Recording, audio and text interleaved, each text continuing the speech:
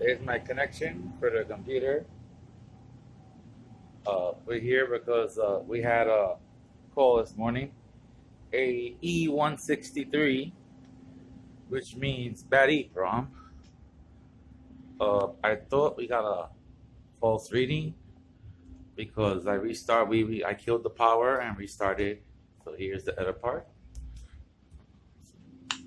Let's go inside here.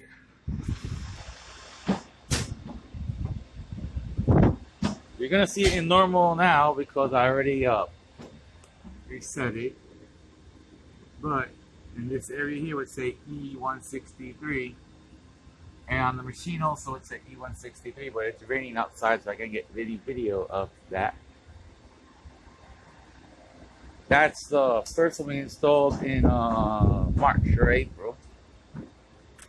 I just made an install last weekend here. I couldn't get no video, but we go down the hallway again. Let's go outside, see if the machines are on.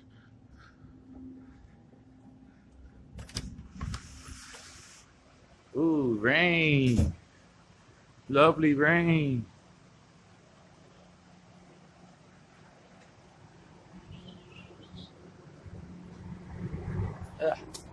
And here you go. Oh yeah, they're running.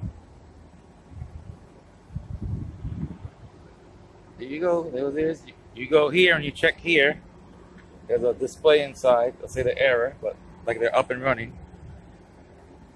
And that's it. Voila.